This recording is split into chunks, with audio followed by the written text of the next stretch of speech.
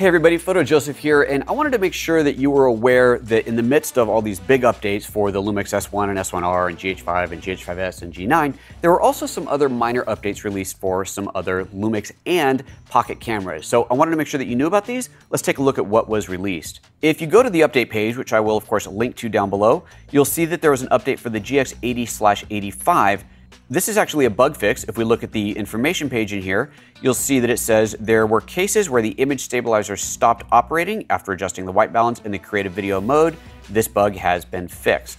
So that is a bug fix. And then on these other cameras, including the GF10, GX880, GF9, GX800, and GX850, there is a small feature added to these where, as the description says, exposure compensation display settings has been added to the custom menu. What this appears to mean, and I don't have any of these cameras to verify it, but it does appear to mean that you now have the ability to adjust the exposure compensation using the cursor buttons, the up and down buttons on your camera.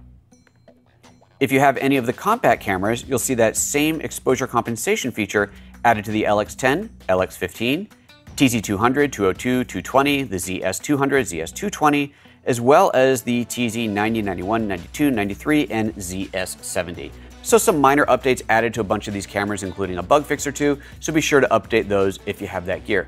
Also, it's a good idea to make sure that your lenses are all up to date. If we go back up to the Micro Four Thirds / Lens tab and you scroll down, you'll see in here a series of all the lenses that have been updated. Nothing in here has the new label, so there's nothing that's been updated this month, but it's always a good idea to check the lenses that you have and make sure they are up to date.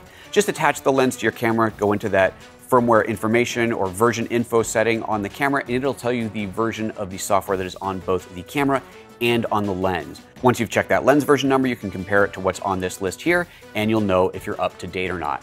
As always, thanks for tuning in, and for all your LUMIX updates, be sure you subscribe to this channel, and I'll see you next time.